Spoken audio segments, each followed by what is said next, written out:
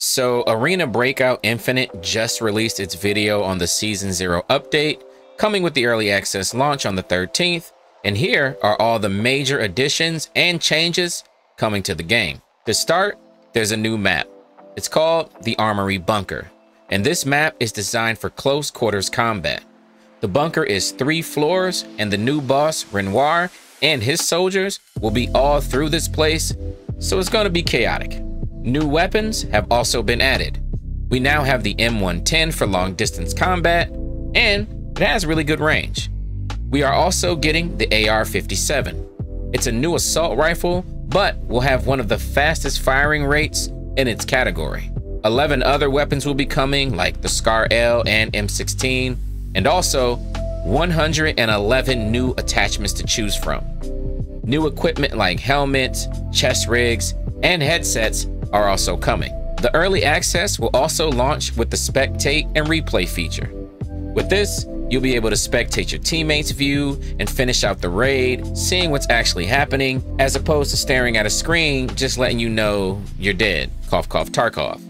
Anyways, and also, after a short wait while spectating, the kill cam replay will start, and you'll be able to see who killed you, where from, and what weapon they were using. So you can go, kit out the exact same one, catch them in another raid, and get some payback. Granted, that's not the true purpose of the replay system, but I am petty, so GG's. Lastly, some improvements were made to the maps and some other key features. Farm and Valley had their spawn points reworked to limit fights from breaking out too early in your raid. There was some improvements to vegetation and lighting just to improve the overall visuals.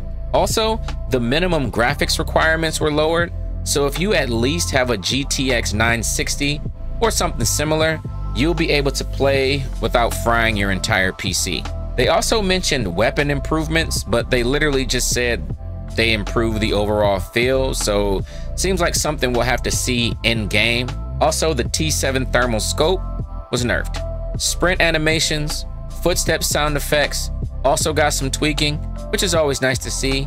And there was some shadow rework, so your shadows actually look like shadows now. Lastly, we have the seasonal system. When you join raids on certain maps as an operator, you either gain or lose rank points, and those points earn you tokens. You use those tokens in what they call the challenges store, and you can purchase seasonal cosmetics and other rewards. So we had some big additions, some small changes, some stuff in the middle, but all in all, early access for Arena Breakout Infinite is shaping up to be a dope release. Let's just hope we have no crazy server issues when it actually launches on the 13th.